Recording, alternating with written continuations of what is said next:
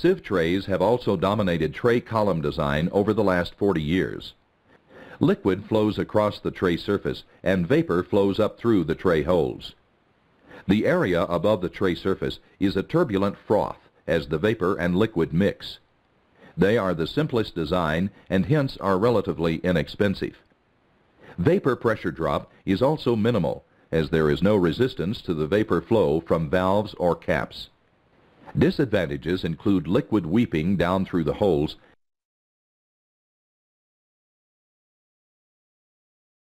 and entrainment at high vapor rates. This results in a lower operating range.